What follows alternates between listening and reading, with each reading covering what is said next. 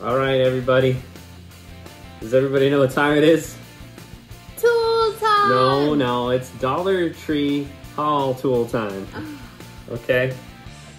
Okay, let's get to it. She's making me do this. Look at this. You've seen these, I think, before in here, right? So maybe. They have different sizes. We picked the bigger ones. We've bought countless at this point. I think we're at about 10. Countless. They're pretty nice. They're soft.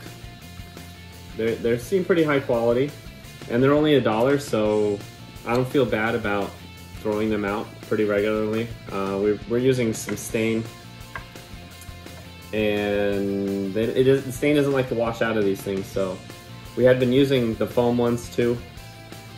We're trying something different, seeing if we like the way it goes on better with the brushes. Anyway, next we've got some super glue products. The double-sided mounting tape. It's permanent mounting tape. Holds up to 20 pounds. 20 pounds is pretty good. And it looks like it works on a lot of surfaces. So, and then we've got some epoxy. I always see little how-to do-it-yourself things talking about epoxy. I never had any, so I was like, I better get some. You never know when you're gonna need it, but it says 1900 PSI strength. I'm not an epoxy guy, so I don't know what that means, but it sounds good. And I haven't seen a lot of these things at Dollar Tree. That doesn't mean that they're new. It just means that they caught our eye this last shopping trip, yeah. So. And then some multi-purpose cement, and it does a lot of different types of surfaces. So again, $1. I didn't have any cement, so I figured I'd get some. And then masking tape. I'm kind of known in my family as the tape waster. So if it's only $1, you can't feel too bad about wasting it. I like tape. I don't think you ever feel bad about wasting any of it, just to put that out it's there. It's there, but this doesn't bother me as bad as it should. And then this pack of sandpaper. You get a lot in here. It says 36 different ones, and you've got some different types of grits. 150, 180, 24, 400. I didn't even know 24 was a thing.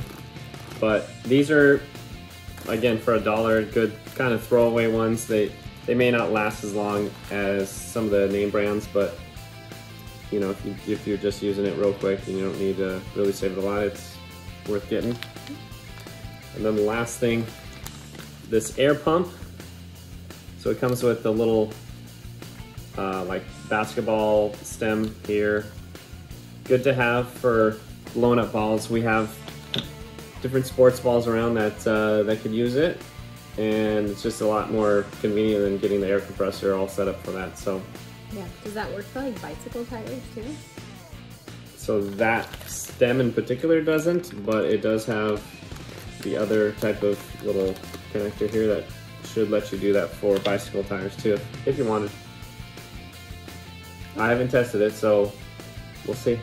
Yeah, these are all just cool things that we found that we thought, why not? Let's give it a try.